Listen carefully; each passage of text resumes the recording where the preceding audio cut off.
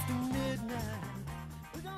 Hey folks, welcome back to Welcome to My World. We are having some technical difficulties tonight, as you might be able to tell. I apologize for the dead air. Again, part of the technical difficulties that we're experiencing. Apologies if you were just listening in. I am going to go ahead and redo this entire episode because I don't want to have it cut off and have folks think that I'm not going to be able to get to their question. Okay, so I've gotten some really great write-in and just in-person questions from folks who have been watching on YouTube, who have been listening on Spreaker or YouTube to Welcome to My World or Dominique Does Life or any combination of the two.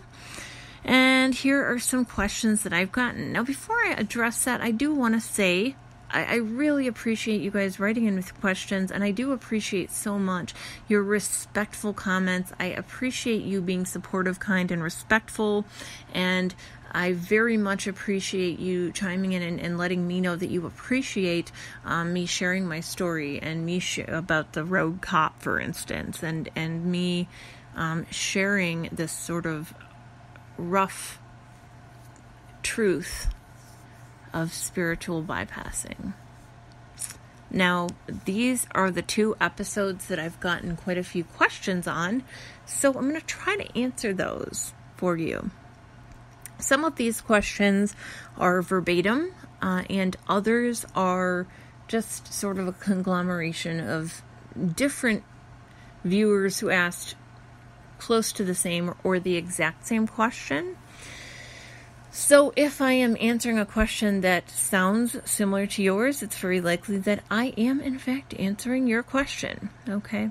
So some of these questions are a little bit obscure and hard to answer, but I'll do my best.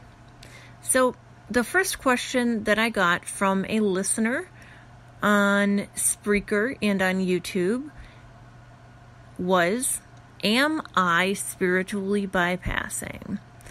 Well, first of all, the term is spiritual bypassing, although I guess spiritually bypassing is an appropriate choice as far as phraseology goes. I would say that if you're asking the question, it might be on your mind, and if it's on your mind, and if this is something that's really stuck with you, that may be your subconscious's way of trying to say, hey, something's going on here. So I would say examine, whether a couple of key things. If you are part of a group of some sort, whether it be spiritual, religious, what have you, examine whether there may be gaslighting going on, okay? And you really want to examine whether you think you may be inadvertently being used as a support personality to keep that gaslighting going, right? I would also like you to try to look at, the people around you. Are they people who are fearful of, some other person, some other out there coming to try to take away their prosperity? Are they people who are fearful of other kinds of people or people who are different than them? Are they people who are fearful of the world changing? If so, it's very possible that you are in a group or in a religion or in a church or a synagogue or a temple or what have you that is engaged in spiritual bypassing. And if that's the case, it is really up to you to number one, step out of it, find a different group, and if the religion or spiritual belief itself just doesn't resonate with you, find what does, right? And do what you can to resolve that with fact and logic and reason. Because there is such a thing as a shared reality. We don't create our own reality. I mean, there is a subjective reality that we all experience. Each of us experiences differently, but we don't create our own reality. I mean, we can build our lives and steer our ship, but we don't create our own reality. So, keeping that in mind, try to make sure that any belief system that you're moving toward is authentic, that it resonates with you, and most importantly, that it is in line with fact, logic, and reason, right? In that shared reality that's so important. We all don't just get to have our own facts and our own science. We have to be able to agree upon a shared reality. Okay. So that would be my answer for you. I hope that helps. If you'd like to write in with a little bit more context, I'd be more than happy to hear your story and to answer you more thoroughly if possible. Now, the next question I think would do well with some more added context as well. And again, if you would like to add some context, I'm happy to hear that and then address it on the air or in a video. So the next question is, am I racist? Now, here's how I'm going to take this question, because I don't have the context necessary to answer it, and also I'm just not comfortable in passing judgment on someone else. So here's what I'm going to say. I'm going to say that you may be concerned that you are, or you may even be sort of rebelling against the possibility that you could be thinking, well, I'm not racist. It's not possible, right? So I'm going to say something to you, and I'd like you to try to listen up and work this into your reality and into your life experience. And this might not be pleasant, but here it is. It's the truth. We are all racist. We are all bigoted. We are all prejudiced in some way. Our job, as kind, conscientious, genuine, and respectful, at the very least respectful human beings, is to move past that, to acknowledge it and face it head on, and to help educate other people about how they can do the same. Now, that doesn't sound like an easy job, but as with anything, you're going to do this in small steps. You're going to do this by making small choices. Sometimes big choices, but usually small choices. Day in and day out about how you can better live your life and confront some of the issues that may be unpleasant, but that you need to face. Right? And that sort of undoes spiritual bypassing as it is. I had a friend remind me recently that lies do not thrive in the light. So I will leave you with that. The next question is, do atheists spiritual bypass? Is that possible? Well, yeah, of course it is. Now, I do want to draw a distinction here. Atheism is not a religion. It can be dogmatic. It absolutely can be. And there can be issues, as with any system of belief, and yes, it is a system of belief. There can be issues with interpreting data and science and the facts in a way that lines up with your own confirmation bias and your own assumptions. So, yes, it's possible for atheists, even though they're not a religion or a spirituality of any kind, it is possible for them to engage in spiritual bypassing. I have the same question, the next question, in fact, about Christians here. Can Christians engage in spiritual bypassing? Yes, absolutely they can. In fact, religion in and of itself is rife with spiritual bypassing, and so are the various spiritual modalities. Now, I'm not saying that everyone who's religious is bad or everyone who's spiritual is bad, but I am saying that in order to be an authentic person, if you are going to have that as part of your life, you must confront that. You must confront that truth. You must confront the spiritual bypassing that's happening without, so around you, and within you. So yes, Christians can engage in a spiritual bypassing.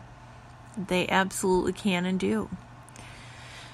One way to tell whether your community, your church, is engaging in such behavior is look around. Are the people around you pretty homogenous, ethnically, socioeconomically, sexually? Whether or not they're gay, straight, bisexual, queer, transgender, cisgendered, are they pretty homogenous? Are there not a lot of different folks in that group, in that religion, or in that church? Right?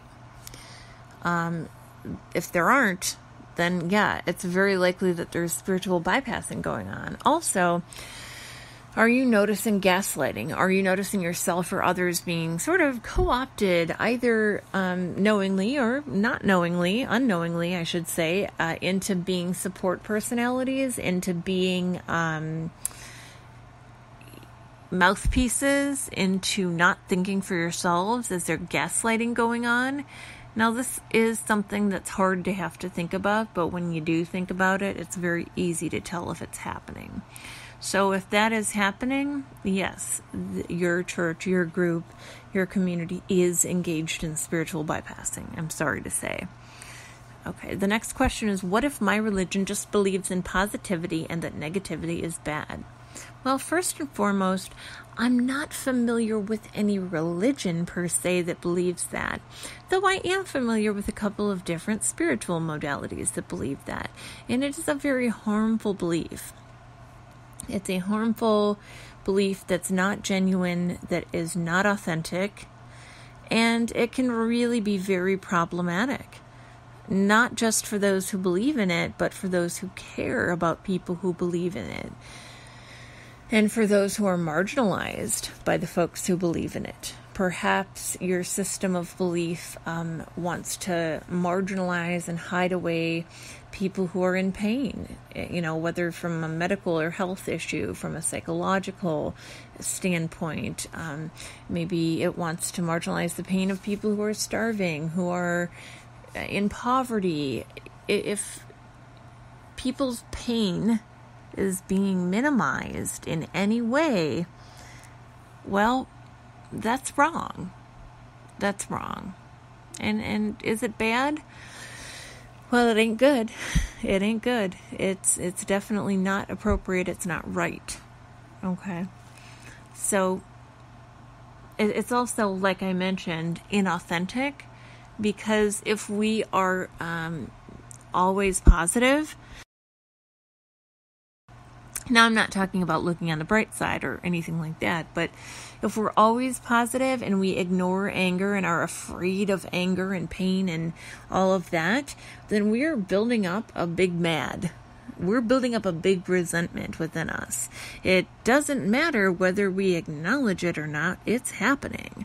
And that's inauthentic. And, if your entire system of belief or way of life is based around avoiding something, they might phrase it to you as, we're just striving for positivity. No, you're not. You're avoiding anger. You're avoiding upset. You're avoiding pain. You're avoiding hurt. And that's not possible in human life. It's not possible to be a part of the human experience and be genuine and authentic and yet avoid these things. Nobody lives life and doesn't feel pain, anger, upset, hurt, grief, depression, sadness. It's just absolutely not possible. It's just not. Okay, so yeah, that's very problematic. That's very problematic. Okay, so you can be content in life for the most part without striving for delusional positivity. You don't want to be part of a group delusion. You don't want to be gaslighted. So be real, be authentic. And, the more authentic and the more real you are, the easier you'll find it to deal with your issues so that they don't become a big mad or a big resentment, right? So, deal and move on. That's the best way to quote unquote get rid of negativity. Deal and move on. But don't tell yourself that the only reason you were able to move on was because you're clinging to delusional positivity. Not so. So yes, that, believing only in positivity and that negativity is bad is not a good thing. It's not helpful. It's not authentic. The next question is in two parts. First, am I wrong for wanting to be happy? And then, am I wrong for wanting positivity? Well, are you wrong for wanting positivity? You're not right or wrong, but it's not healthy to just want positivity. Perhaps what you're looking for, rather than using the words positivity and happiness, or happy and positivity rather, you're looking to replace those words with the term contentment, right?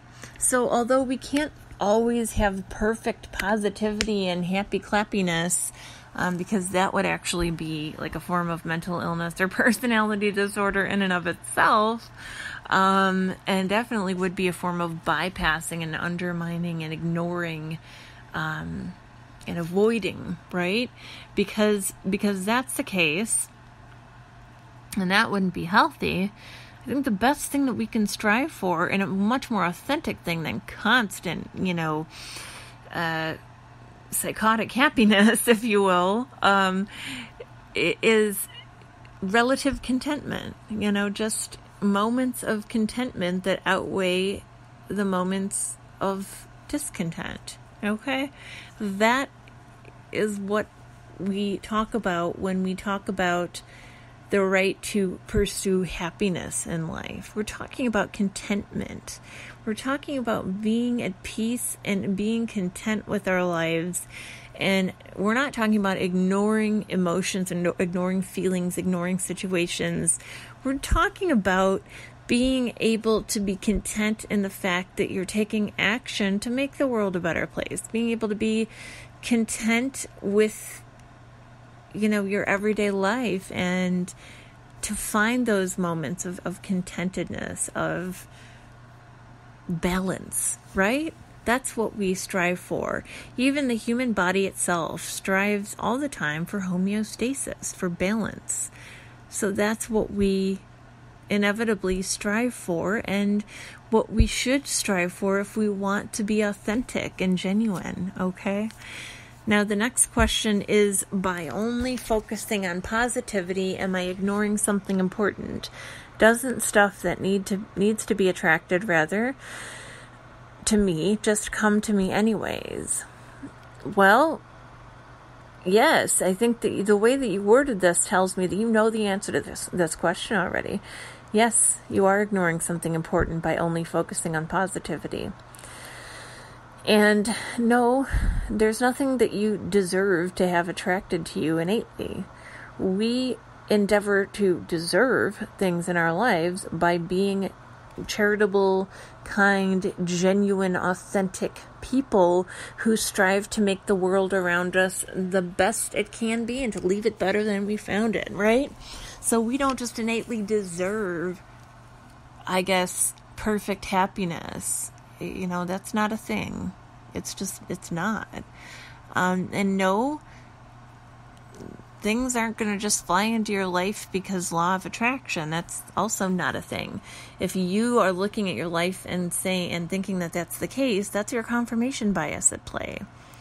Confirmation bias is it was, for at least, an important survival mechanism, but it's something that humans are really moving past the need for in their daily lives, at least at this point, and to engage in a system of belief that plays upon confirmation bias is really to do yourself a disservice. Be authentic, be genuine, experience whatever emotion or set of emotions or feeling or situation in life that you're in. Experience it, feel it, and don't, be self-indulgent or self-punishing, but feel it, be at peace with it if you can be, let it be. Like the Beatles say in their famous song, let it be, right? Let it be. Just be. Okay? So no, things aren't just going to be attracted to you or just come to you because you deserve them. Nobody does. Endeavor to deserve good things. You still won't, but you will definitely be a content person if you endeavor to and strive to work toward working up to deserving, the moments of happiness or of contentedness, if you want to go with our current metaphor. So work up to being a little closer to deserving, if you will, those moments of contentedness by being the change you want to see in the world, right? Action is important. Thought is great. Words are even better. Action is the best, right? And it's always good to find a balance between thought, word, and deed. So no, you don't just deserve things, and no, they're not just going to find their way to you because you're thinking in terms of positivity and law of attraction. That's not a thing that happens. Again, if you are looking back at your life with hindsight being 20/20 and thinking, oh man, I manifested this, I manifested that, and it's positive thinking. No, you're ignoring probably 90% of the actual facts of the situations that you're looking back on. It's confirmation bias that is causing you to think that you have, I guess, manifested all of this stuff and attracted this stuff into your life by thinking certain things. That's quite dogmatic. It's quite avoidy, if you will.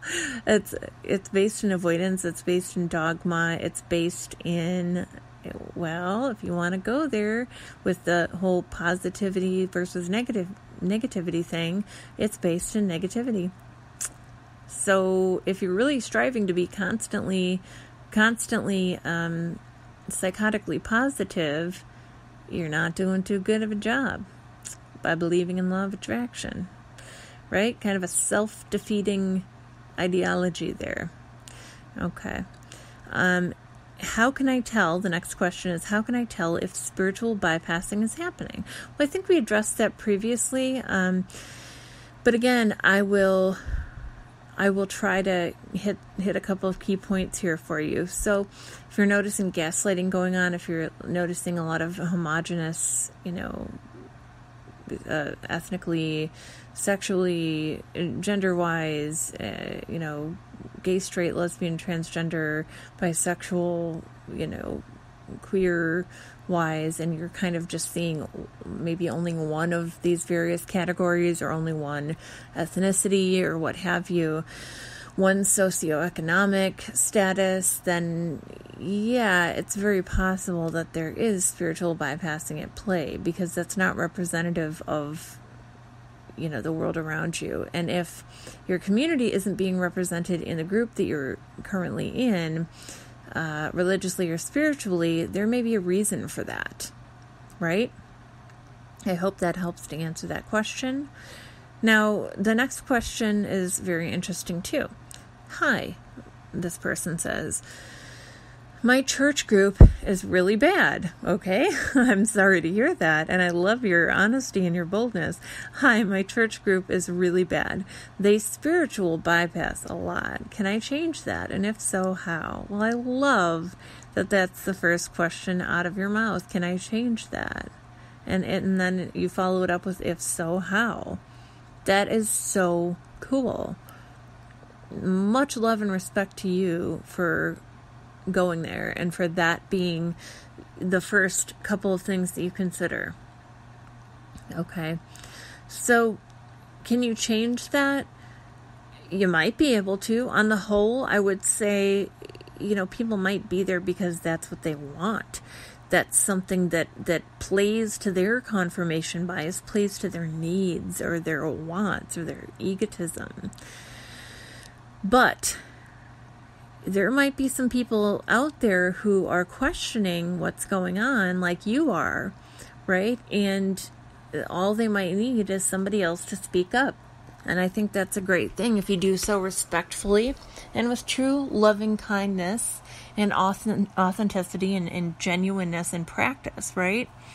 So one thing I would caution you on, though, is bullying. Not that you would do that, but you don't want to bully people. You don't want to kind of blame and make people feel like they're horrible individuals. That's never helpful, and it just serves to make you feel better about yourself at someone else's expense, which essentially is what spiritual bypassing is. So that's not a way to help it go away. That's a way to perpetuate it. So you've got to be careful how you address this. You've got to be careful, though, also with whom you address it.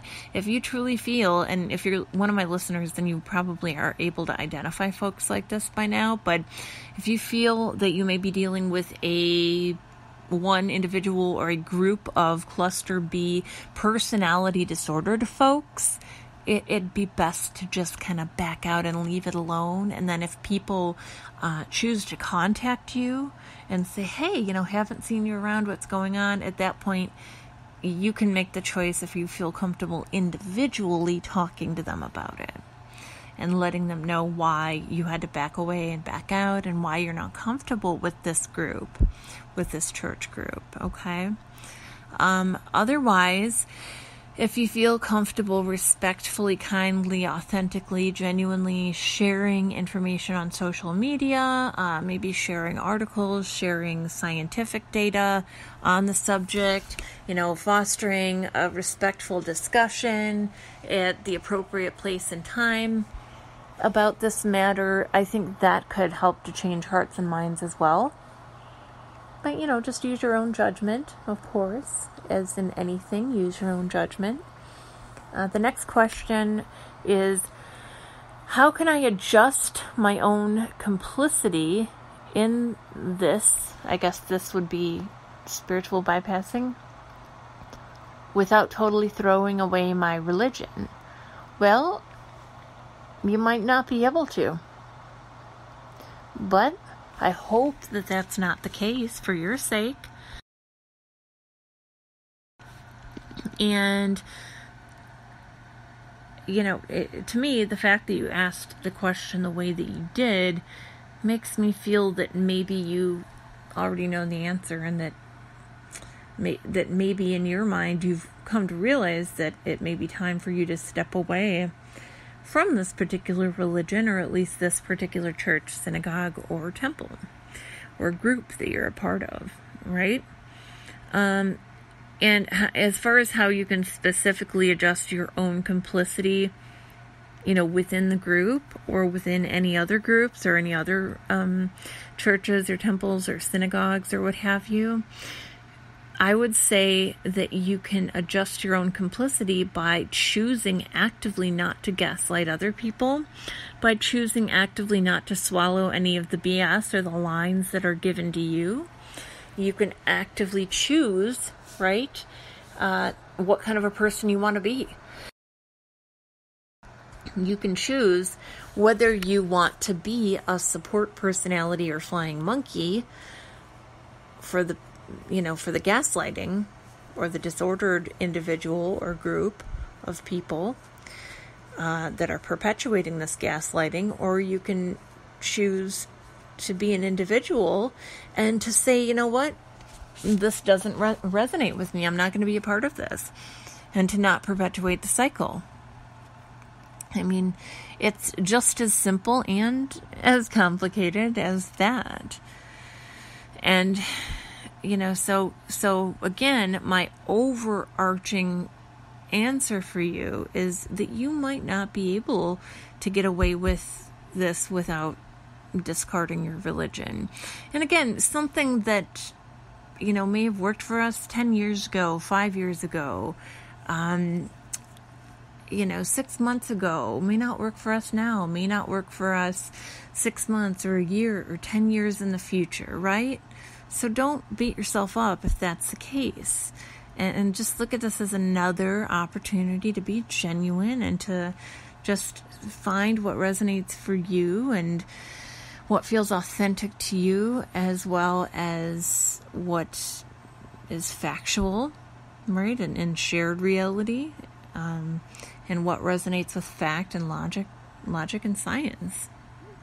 Okay, so good luck to you. I really hope that you're able to find a satisfactory and swift conclusion that allows you to be content and authentic. Now, the next question is regarding standing up for your rights with a police officer, which is something I covered, or with law enforcement of any kind, which is something I covered in the sort of rogue cop episode I did, where I detailed my kind of horrific experience being run off the road by a police officer, by a rogue police officer. So how do you stand up for your rights without pissing off the cops? Okay, I like that. There's some good questions here. But you know what? Here's what I want to get to another question, I think, before I address some of these. Okay. So bear with me here. So, okay. I really like this statement / question. Very straightforward. Wait, if I'm pulled over, shouldn't I just explain things to the cop? Like, answer their questions? Well, no, you shouldn't. Short answer, no. Because they're not here. I hate to say this, but they're not here to work for you. They're here to collect tax revenue. They're here to kind of up their reputations. I mean, there are great cops out there, don't get me wrong, but the system is quite corrupt. And there are some real systemic issues at play. So anything you say will be used against you. And, you know, many people talk themselves, thinking they're going to talk themselves out of trouble by simply explaining, hey, you know, no, I wasn't, texting and driving or DUI or what have you. No, I wasn't swerving. No, I wasn't, doing some illegal thing or driving away from a bank robbery. I was just trying to get home because I needed to use the bathroom or whatever. Rather than, people think that they're going to talk themselves out of trouble, but rather than talking themselves out of trouble, 9 times out of 10, they end up talking themselves into more trouble. So again, it's really important to realize that unfortunately, most police out there, this is a systemic issue, are not working for you. They're here to collect tax revenue. They're here to up their reputation, get, this is their way of moving up the totem pole, moving up the chain of command.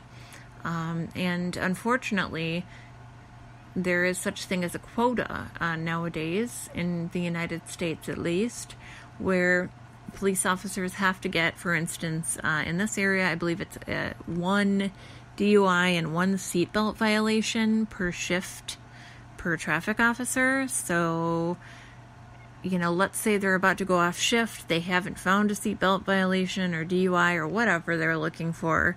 They see you, it's late at night, it's early in the morning, what have you, you're the only car on the road, they're about to go off shift.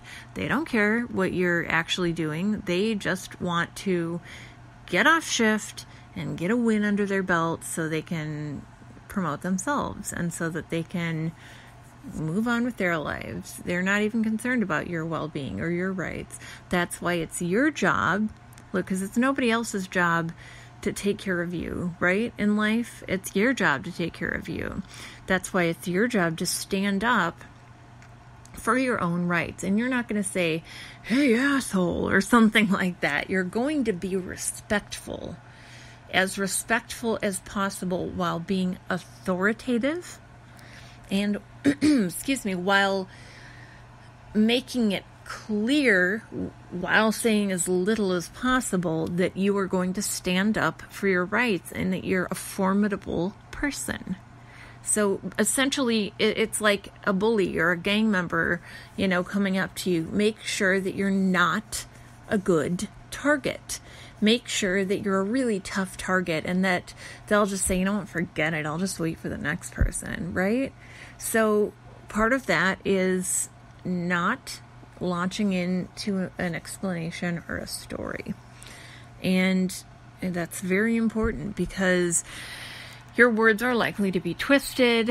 They're likely to say, oh, now that they've got you talking, oh, you're slurring your words, or oh, you lied about something, or oh, I just caught you in a criminal act, or what have you. So don't make it harder on yourself. I think the best things you can say and do, if you're pulled over by a police officer, the best things you can do are have all of your information out there and ready so that you don't have to reach for anything and have the unfortunate potential of possibly being shot or assaulted or killed or raped. Folks, this does happen, and it happens much more regularly than you might think. So don't be reaching for anything, especially folks who, I'm going to be real, especially white folks, okay? If you haven't grown up having to know that procedure of, hands on the wheel, no reaching, know it now, because it applies to you too. It applies to all of us now. Not that it was good when it just applied to folks of color. Absolutely not. But it applies to all of us now. So get all of your information out before the officer approaches your car. You might even want to have it together in like a little, plastic bag or something when you're driving, just so that you don't have to reach, and so that you don't have to open your window super wide, and so that you don't give them an opportunity to have a reasonable articulable suspicion of a crime, i.e. making up BS about smelling alcohol, smelling crack cocaine, smelling, God knows what, some ridiculous thing, weed, whatever, in your car. So have your stuff together, have it ready. When they approach the window, don't roll the window down more than about an inch and a half, okay? If they try to bully you into rolling your window down further, say, you know what, for my safety, I'm not going to do that. Thank you. I can hear you just fine. Thank you. If you need to say anything at all. Now, you don't reach into anything. Don't scratch yourself. Don't reach into any pockets. Simply have your hands on the steering wheel with all of that information in your hand. And you should have a camera going at this point. Live streaming is the best, so that they just can't reach in and delete the video from your device. So have that information in your hand. Hand it through the slit in your window without touching the cop. And allow them to look over your paperwork, look over your information. They'll bring it back to you. They may say, what are you doing out so late? What are you doing out so early? Where are you going? Did you have your phone in your hand? Were you doing this? Were you doing that? Were you smoking something? Were you on something? And you don't want to say, no, I wasn't, or yes, I was, which would be a really dumb thing to say, by the way. But you don't want to go there. What you want to say is, gosh, officer, do you have a suspicion that I was? Why is that? You do? Gosh, why is that? And just respectfully kind of play dumb, respectfully, and again, authoritatively, without being aggressive or passive or passive-aggressive. So it's a unique balance that you might want to look into striking there. So, authoritatively stand up for yourself. Authoritatively stand up for yourself. You might say something along the lines of, if they really start badgering you about it, say, gosh, I'd love to, while your hands are still on the wheel, no reaching or anything like that, gosh, I'd love to know what your reasonable articulable suspicion is that I've committed a crime. What, do you suspect that I was? Let's say they say, oh, I smell alcohol or marijuana, or I don't know if crack even smells like anything but crack or whatever. You might say, again, you might say something like, gosh, is there a reason that you would suspect that I was doing that? Yeah, and if they continue on with it, say, well, I'd love to know what your reasonable, articulable suspicion is that I've committed a crime. Now, that's really serious. I wonder what your reasonable, articulable suspicion is. You've got to have a good reason, I'm sure, for pulling me over.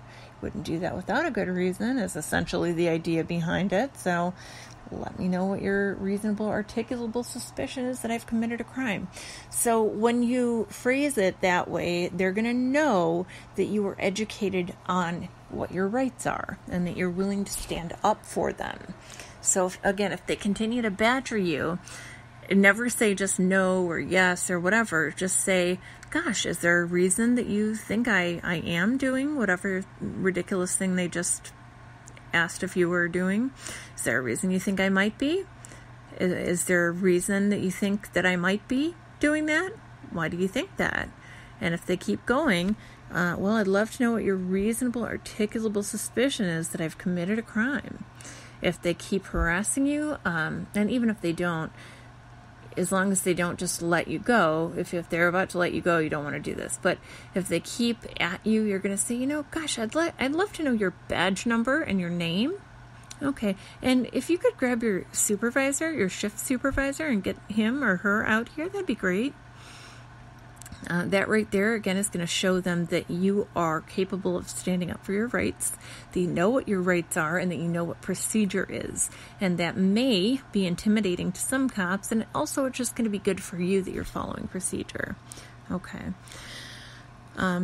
So there are a couple of questions here related to, like, what do I do? How do I stand up for my rights without pissing off the cops? That's one question. Well, what exactly should I say or do if I'm ever stopped by the police? Why should I just explain things to them and hope that I can get on my way? Again, no. I gave you some good answers and some good information about what you should do. So let's review that really quickly. I know I kind of went through it really fast, just boom, boom, boom, point by point. But okay, so as you're being pulled over, you see those red and blue lights flashing behind you. First of all, don't freak out. Remain calm. You are in control of the situation. Remain calm. You want to remain calm throughout the encounter. You want to have all of your information, your license and registration and insurance all together. So either you put it in a little, plastic baggie or something before you start driving, if you're concerned, or if you're a professional driver or what have you, so that it's readily available. Or you just quickly get it out before the police officer or officers approach your car. And you have your hands, you start your video camera. That's what you do next. And live stream if you can. Let them know that it's recording, by the way, when they come up to your car. Have your hands on the wheel at that point with all of the information in one of your hands that you just got together. Right? All of that license, registration, insurance, all of that. And you're going to only open your window about 1.5 inches, okay? No more than that. Doesn't matter what they say, no more than that. You're going to be kind, polite, and respectful throughout the entire encounter. You're going to hand them that information through the window. You're going, if they ask you questions, or if they just aren't looking like they're going to let you go, you're going to simply counter by saying, what's your suspicion that a crime is being committed? Why did you choose to pull me over? So the actual legal wording is, what is your reasonable, articulable suspicion that I've committed a crime? Okay? So they have to have a reasonable, articulable suspicion. That is why you're only going to keep your window lowered about 1.5 inches, right? No more than that. And only one window. If you get pulled over, you close your windows, you close your sunroof, your moonroof. Make sure everything is closed except for that one driver's side or other window wherever they approach you. Only one window at a time can be open, and only like 1.5 inches. Okay? It's really important because part of their process is that they're going to want to say that they, likely they're going to want to say that they smell something, or that they, hear you slurring your speech, or I don't know, something. So they're going to be fishing for a reasonable, articulable suspicion that a crime has been committed so that they can further search you and invade your privacy and disrespect your rights. So you're going to want to make sure that you have that window rolled down only the slightest bit. When they say, could you roll your window down more? Or, ma'am, I need you to, or sir, I need you to roll your window down. You're going to say, I'm good, I'm fine. This works. I can hear you. Thank you, sir. Or ma'am, I can hear you. Officer, thank you. And, politely decline. Just no thank you, or thank you, I can hear you just fine. And if they continue to molest you about that, you can say something like, I'd feel safer if I just had kept my window as it is. Thank you. And if they are badgering you, harassing you, or simply not letting you go, whether you've done anything or not, and I hope that you're not DUI or anything like that. That's not smart. That's not safe. But, whether you've done anything or not, don't admit to anything. Don't take any tests. Don't step out of the vehicle unless they tell you that you've been detained, in which case you have to step out of the vehicle if they tell you to. But you need to, if they won't leave you alone, not only do not answer questions and simply answer a question with a question. Why? Why? Do you think that I have been? Why? Do you have a reasonable suspicion that a crime has been committed? So when they ask you if you were speeding, or if why you were pulled over, or, were you smoking something? Were you drinking something? Were you wearing your seatbelt?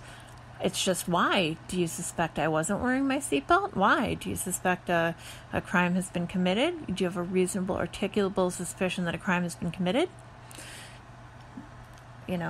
Right there. Let them know that you're on point. If that interaction continues, you're gonna let them know first and foremost that they're on video. You're not gonna make any sudden moves. You're not gonna reach into your purse, into the back, seat of your car, under your seat, into the glove box, into your pocket, or basically anywhere. You're gonna keep your hands in sight, preferably on the wheel. Particularly if this cop is a little strung out or a little, stressed or what have you, you're gonna want to keep your hands on that wheel and not move them. Okay. And you're going to want to inform them that they're on video. Oftentimes, but not always, you're going to notice their demeanor change quite quickly when you inform them that they're on video. And you're going to then ask them, if they continue to harass you and molest you and bother you, you're going to respectfully say, officer, am I being detained? And they may lie to you. Actually, lying to you is legal. They can do that legally. So don't take anything they say as written in stone. Know your rights so that you can know when they are lying to you, so that you don't comply with some false, request or false direction or false information, right? So if you're not being detained, they can't tell you to get out of the car. They can't search you. If they try to search you, say, officer, I just don't consent to any searches or seizures. If they continue to try to ask you questions, you can say, officer, I am not going to answer any questions at this time. And then simply, why? Do you think I have been? Do you have a reasonable, articulable suspicion that I have been doing A, B, C, X, Y, Z, whatever? Do you have a reasonable, articulable suspicion that a crime has been committed? And if they continue to badger you, you might say something like, okay, am I being detained? Because you want to clear that up. Am I being detained right now? And if they say yes, but aren't arresting you and aren't following procedure, then you can say something like, oh, well, what am I being detained for? What's your reasonable, articulable suspicion that a crime has been committed? They can't detain you without that. So if they can't articulate a reasonable suspicion for pulling you over, for stopping you, then you're not detained. And you need to, don't be disrespectful, don't be rude, but press them on that if they continue to bother you. Okay, so if I'm not being detained because there's no reasonable, articulable suspicion that a crime has been committed, it sounds like I'm free to go. Am I free to go, or am I being detained? Make sure that you really get them on this point if they keep after you. And at some point, they're going to have to fess up and let you know you're not being detained. They're going to have to. If you keep pushing them on it, they're going to have to let you know that. And if they don't, it's on video, it's live streamed, and you have just asked for their shift supervisor and their name and badge number. So they're going to be in big trouble. You're going to follow up with a complaint about that later on. Now, if they tell you, yes, you're being detained, and then they articulate a reasonable suspicion that you've committed a crime, and they do ask you to get out of your vehicle or something, unfortunately, you do have to do that. But at that point, you can let them know that you do not consent to any search or seizure. If they ask you something like, can you turn out your pockets for me? Can I search your car? Say, I'm not okay with that. I am not giving you permission for any search or seizure of any kind. I don't give you any permission for search or seizure. And guess what? If they're searching your vehicle, you can tell them to stop, and they legally have to stop. Okay? So if they've asked you, hey, can we search this vehicle, and you've consented, right? And they're searching around and what have you, and you're not comfortable with it, you can say, stop. I revoke my consent at this time. Now, if they keep bothering you, badgering you, harassing you, you're going to request a lawyer, and you're going to, again, want to be sure that you're being detained, because sometimes they'll try to pull this stuff without actually detaining you. And again, legally, they can't detain you without a reasonable, articulable suspicion that a crime has been committed. Okay, so I hope that this helps. So there's no explaining, there's no, oh, I wasn't drinking, I wasn't smoking, whatever, I wasn't speeding, I didn't forget to use my turn signal, I didn't, not put on my seatbelt, or, oh, my wife is pregnant and in the hospital, or nothing. It doesn't matter what your circumstances are. Nothing is going to get you out of trouble. They don't actually care what's going on in your life at all. So what they care about is themselves, advancing their own causes, and most of the time at least, and self-aggrandizement and feeding their own ego. So no explaining things away, while once in a while, again, you might get a decent officer. I wouldn't count on it. I wouldn't count on that being the case every time if something like this happens to you more than once. So please don't assume goodness or respect for the law on their part. That would be a mistake. That would be a mistake. Stand up for your rights. Stand up for your rights. And again, be respectful throughout the entire encounter.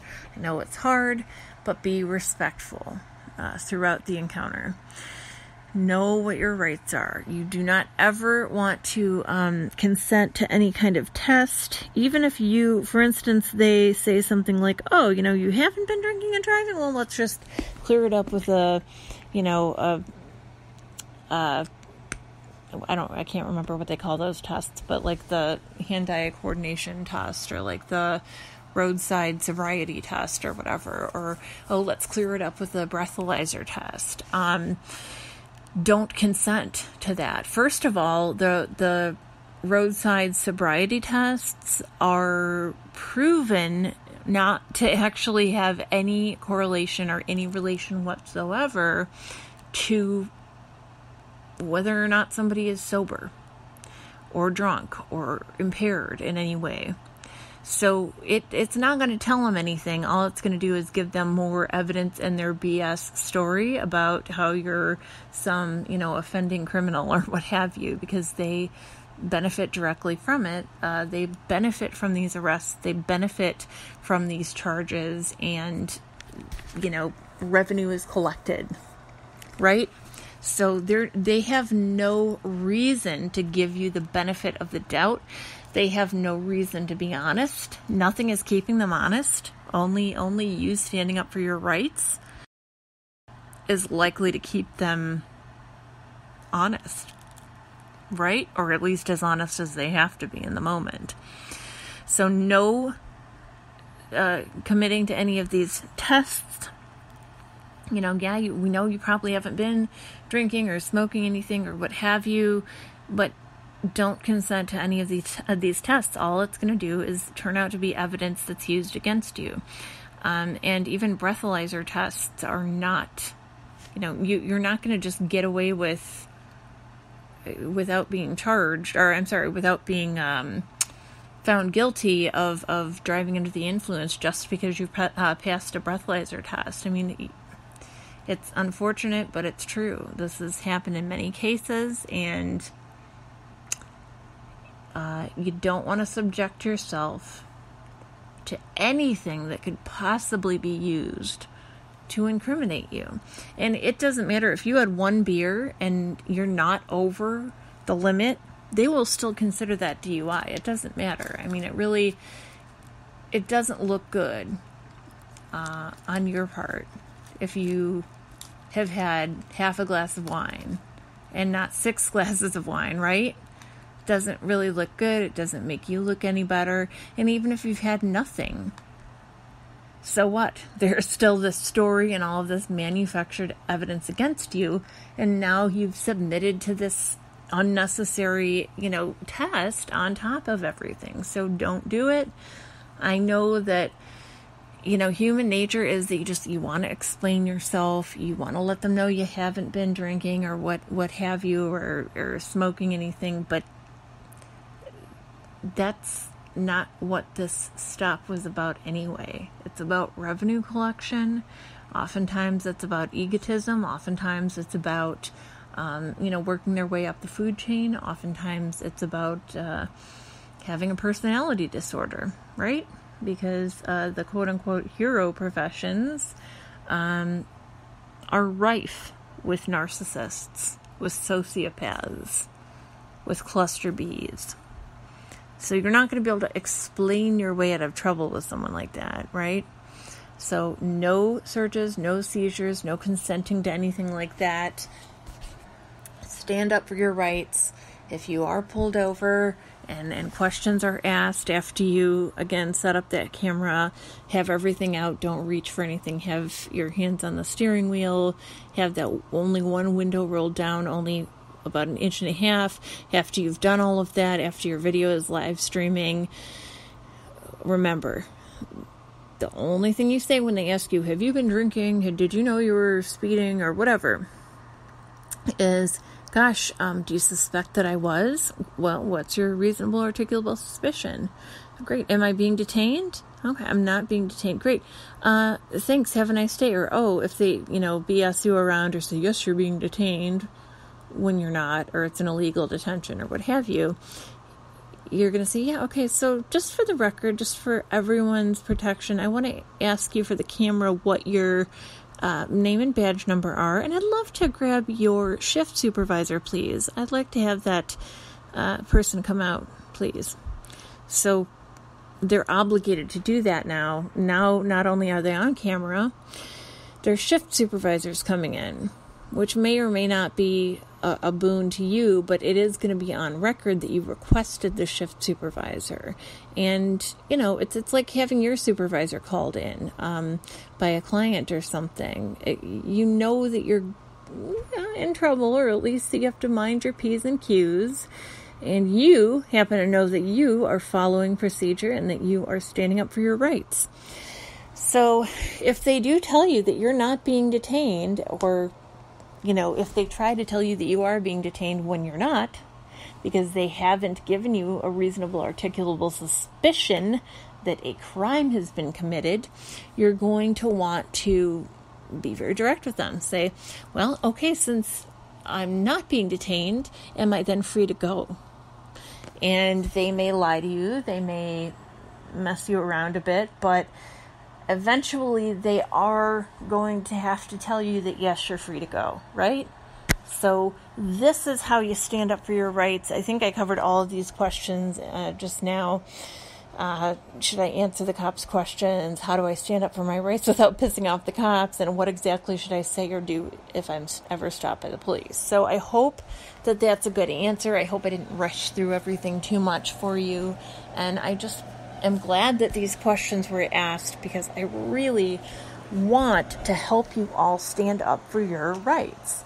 Now, hopefully you are being a law-abiding citizen and you're not taking advantage of knowing your rights just to do things that are illegal, but, that's not something I would advocate for, but, you got to stand up for your rights. It's not, innocence is not a defense anymore, if it ever was.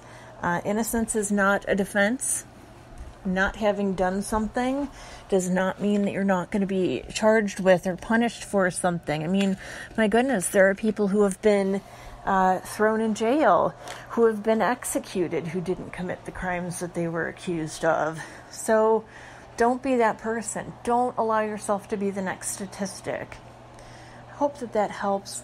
You guys, thank you so much for asking these questions. Thank you for tuning in, and thank you for having this discussion with me. Be well and have an awesome, wonderful evening.